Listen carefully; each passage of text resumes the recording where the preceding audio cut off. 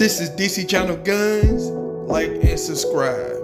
Thank you for watching. Police say the background check system for retailers was shut down for 5 days to make improvements. The new software needed to come online.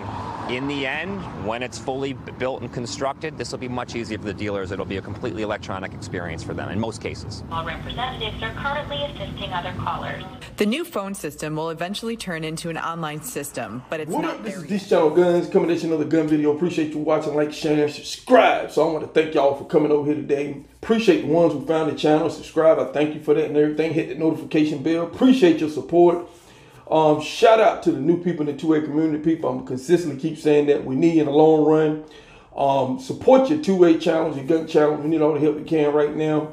We got a long drawn out fight and stuff, especially when it comes to social media and stuff like that. Another shout out to y'all that smashed that like button, shared on your favorite social media platforms and stuff. I appreciate that.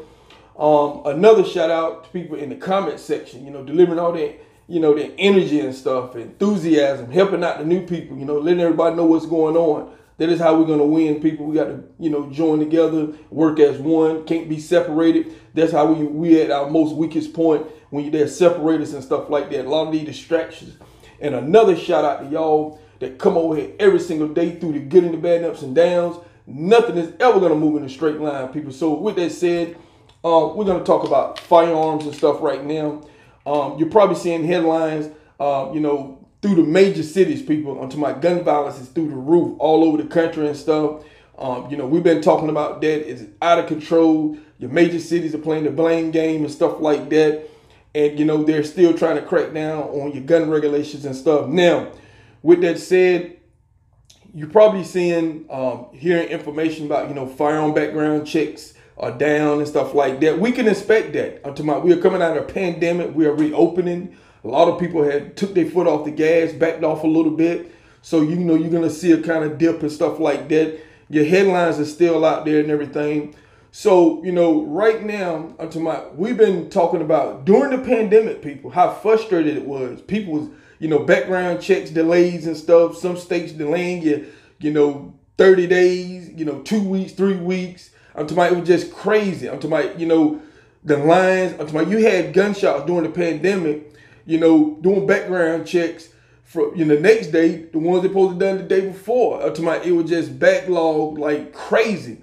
And so, I've been talking about, when you need something for emergency, you need to get something quickly, some of the things, the roadblocks that can be in your way. So right now, some of your headlines are saying that you have some states. Now, states like Connecticut, for instance. Let's take Connecticut.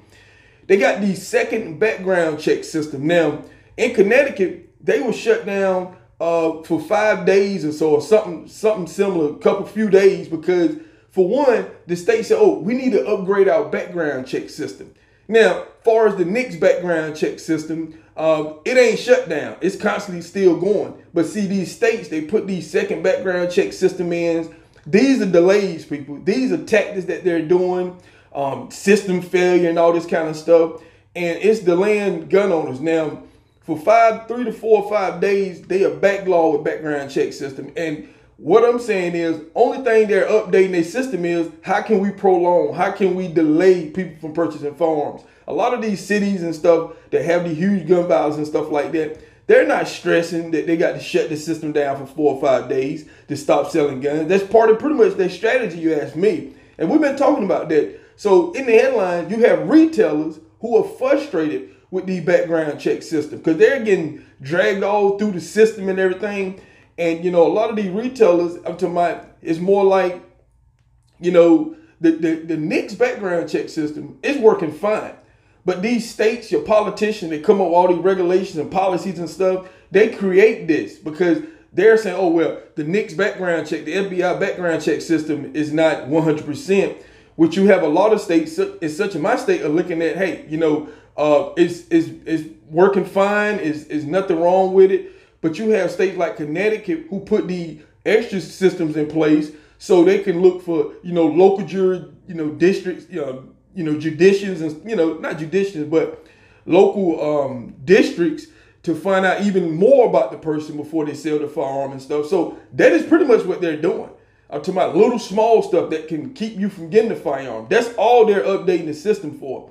I'm talking about, it's not that the background check system is down. It's because that they want to add more laws, more regulations, more things that can deny you a firearm. A lot of these cities and states and stuff I've been looking at, firearm background check denials is through the roof. A lot of people don't talk about that. I'm talking about a lot of people is getting denied firearms, people, because they keep updating their system and putting little stuff in and to get you denied. It could be any little thing. I'm talking about, you know, I've seen report parking ticket, anything, you know, court. It could be some small stuff that cause you to you know, fail your background check system. So a lot of people really don't look at that. It ain't that they coming up with some new way to make it better and stuff. They coming up ways to delay. And so Connecticut is one of them states I was looking at that's in the headlines because some of their computer stuff and everything that they tend to be updated. What is they updating? I haven't heard nothing. I've been reading. What are you updating on your system that, you know, that is better than the FBI NICS system? What are they updating? See, they're not saying what they're updating.